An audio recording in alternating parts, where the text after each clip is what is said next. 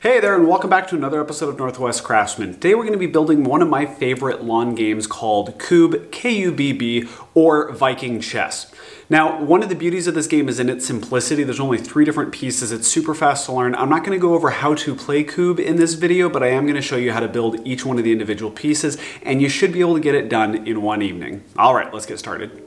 All right, so for the 3 pieces that we're going to be building, one, you've got the femurs or the batons. There are 6 of these guys. You've got the kubs, which are the little tiny battle pieces that would sit on either side of the Kubb game pitch itself. There's 10 of these. And then you've got a single king, which in the billiards world would be like an 8-ball. He's the last guy that you need to be knocking down in order to win the game. He's by far the most complicated. Both of these guys are really super simple to cut. You just got to get the right dimensions and then cut it to the right length, and you're pretty much good to go. So all of these pieces have a small amount of variation that you're allowed to have by official Kubb rules or USA Kubb rules. I'll go ahead and put a link in the description below to the official rule set, but the dimensions that I'm sharing with you guys are the ones that I've chosen to use for my particular set. So the first one that we're going to be working on is the baton or the femur. These guys should be 1 3/4 inches around by 11 3/4 inches long. You can find these supplies at your local hardware store. Check the railing section, check the hardwood section, and you should be able to find some wooden dowels. I did find that the 1 3/4 inches was a little bit difficult to find,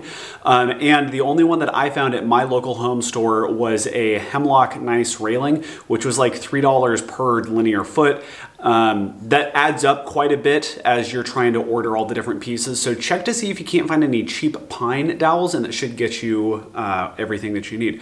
But to make these, you're literally just going to take the dowel at the diameter that it's at, and then you're going to just cut it down to length. And then I went ahead and sanded down the corners that I had on them so that it was just a little bit smoother and easier to work with. In order to make the Kubbs, you're going to be doing a similar thing, except you're not going to be leaving the raw dimensions. I started with a 4x4, and you need to get these guys cut down to 2 3/4 by 2 3/4 inches, and then they're supposed to be 5.9 inches long. I basically just measured it to a hair under 6 inches, but you're going to do exactly the same thing. I chose to leave this as one long piece as I was working with it initially, and I planed it down until I could cut all the way through it with my table saw, because it was like a 1/2 inch that I would have needed to remove in my planer, and that's a lot to remove with a planer that I'm only taking like a 1/16 of an inch off with at a time. So I basically used the planer to get nice edges all the way around, get it thin enough that I could put it straight onto my table saw, and then do a through cut on my table saw all the way across. And then once I had the correct cross-sectional dimensions on this, I could go over to my miter saw and I just sliced it up into all of the right dimensions or all of the right lengths, and they were good to go. And I also on these ones just broke down at the end, sanding all of the edges so that I broke the corners and everything was nice and smooth. Alrighty, and then lastly we have the king himself. Now this is the more complicated piece of all of them. The overall dimensions on the outside are 3 1/4 by 3 1/4, so I barely had to run this thing through my planer in order to get the right dimensions on that, and in fact there's still a little bit of bullnose on the edge, and so I basically just sanded that until it looked like everything else.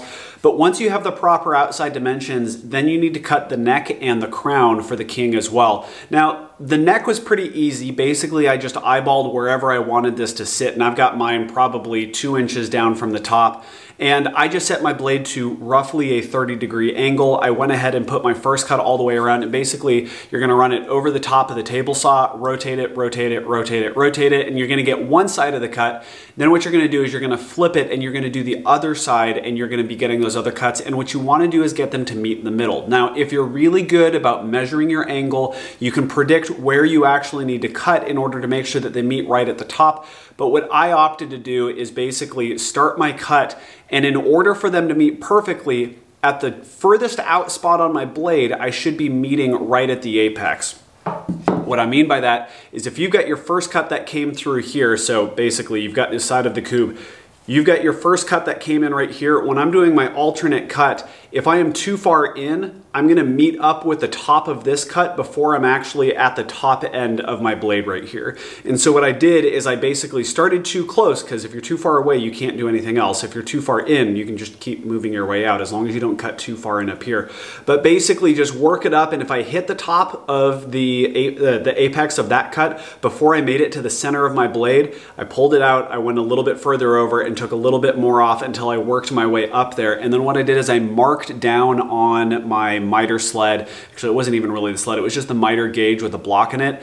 I basically just marked down where I needed to be in order to hit that every single time on all four sides, so you don't need to kind of cheat it in on all four sides. So the last part of the king is to get his crown. Now the crown seems like it's going to be the most complicated part, but it's not really all that bad. So I left the blade angle at exactly where I had it for the neck, and then I went in about 5/8 of an inch from one of the edges, and I found that that makes it pretty symmetrical all the way around as you get these cuts. Now you're only going to need 2 cuts when you're doing this, one at that 5/8 inch, rotate 4 times to get all 4 sides cut, and then you're going to go in about 1 7/8 inches to match the other side of the cut that you're trying to make. And don't go directly to the 1 7/8 inches because it's going to depend on all of the minor variations that you have in your king himself when you made him.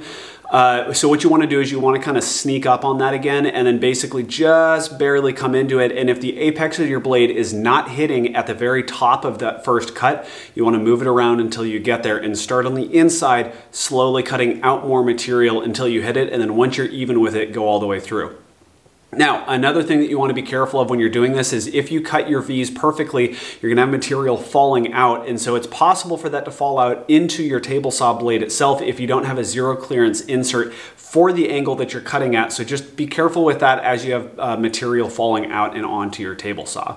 Alrighty, so the last step that we're going to do, and this is not mandatory, is we're going to go ahead and apply a little bit of boiled linseed oil. Now the reason I chose to use boiled linseed oil is because it is not a film finish, it is an oil finish. It will soak into the pieces themselves. It gives it a really beautiful dark hue, and the other thing is it adds a little bit of moisture resistance to it. They're not going to be out in the rain all the time. I mean, you may store yours out in the rain, but I choose to store mine inside just to give them a little bit more longevity. But when they're outside, they're on the grass, they get spilled on or otherwise, I just wanted them to have a little bit more resistance to it than just having the raw wood itself. Choose to finish it how you want. I chose to use boiled linseed oil. And again, as a note, whenever you're using boiled linseed oil, you need to be careful about the rags because as the oil oxidizes, which is how it cures itself, it does get hot. So you don't want to leave your rags sitting in a pile because they can catch fire. You can burn your shop down. And when you've got a shop full of wood, that's really dangerous. So I generally just burn everything that I worked with right at the top. And I use paper towels to spread it because it's a little bit easier. And I find that I don't get a lot of fuzz in my material when I'm using paper towels. If you have a big issue with that, use a lint-free rag and then you can just burn that, or look at other disposal methods. There's a lot of them out there, but just be safe with boiled linseed oil. All right, and with that, we finished our set of Kubb. It really is that easy. It took me one night, and then I basically just let the boiled linseed oil sit overnight, and I was good to go. So this guy could be ready to go for your barbecue tomorrow if you have the 4x4 and the dowel on hand. It's really honestly super easy. If you have any questions about how to make this, go ahead and leave a question in the comments down below.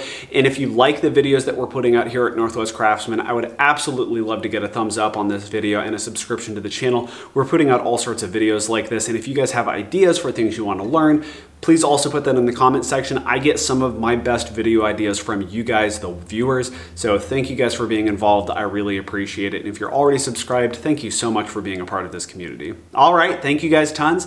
Go have fun making your own set of Kubb, and I'll see you next time. Happy woodworking. Bye.